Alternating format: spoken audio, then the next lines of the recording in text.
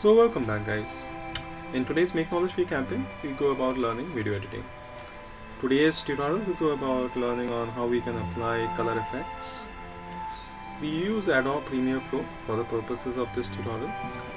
So in case you are using something else, not pretty sure whether you will be able to do this, but in Adobe it's pretty easy to apply color effects. Any video editing software, there are primarily two things. One is applying video effects, one is applying audio effects.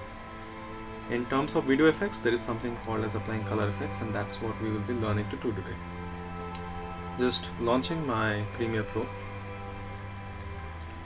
In my earlier tutorials for Premiere Pro, I have already shown you quite many things on how to create a project, on how to open a project, what is the timeline, how to import media, how to combine clips in sequences.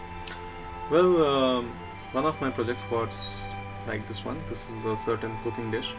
I have purposely removed everything so that I can, for purposes of my tutorial series, do everything right from scratch.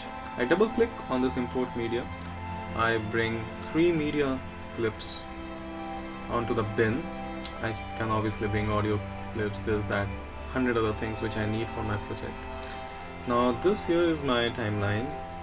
I need to bring them in sequence here. So let me just do this. I'll just bring one of them. I just click on the left side of the mouse, keep holding there, and this finger arrives, and then I drag it here, and you can see the clip has come. So for this clip, the video is on this V1 and the audio is on the A1. Okay, well, so far so good. Now the thing is, I want to apply certain color. Now if the video goes like this, you can see how the video has a certain shade or a color attached to it. I want to apply a different kind of a filter. Let me go to color here, and you will see on the right hand side I have this geometry color sequences. Presently I have applied none of the filters, so it's correctly depicting none. Say for example, I decide that I want to apply, say, Canon. Oh, Canon, no, I had a very good one. Yeah, BMC Raw 5600, and you can see how beautiful it's starting to look. And this is why, I mean, applying certain different filters, you can actually find the one which suits you. So this is like 3200 for people who would be wanting to make it look more warmer. For people who would want to play around, say, look like what Nikon D800 looks, or some other filter looks, yeah, you can just try that. But if you don't want to apply any filter, just go ahead and click on none, and brings you the default. I somehow love this Raw 5600K.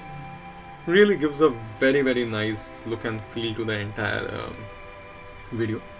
So this is how you can apply color filters. I mean, if you actually had this original, you can see how the original looks and how this looks now. So it's completely, I mean, it's a huge difference, I would say. And I mean, if you see here how beautiful the shade now is. So like, you know, with this what the existing clip is and what the changes are, I mean, things are very easy to understand. So like, when I double click on the clip appears here, so that you can actually see what the source is and what the program has applied in terms of video editing, and further in terms of color filters. So a nice thing to do, you can play around with the filters. And yeah, in fact there are white balances, tones, and other things which we will learn into, or rather delve into, in further upcoming tutorials. Thank you so much. Until next time, it's me signing off. Take care. Goodbye.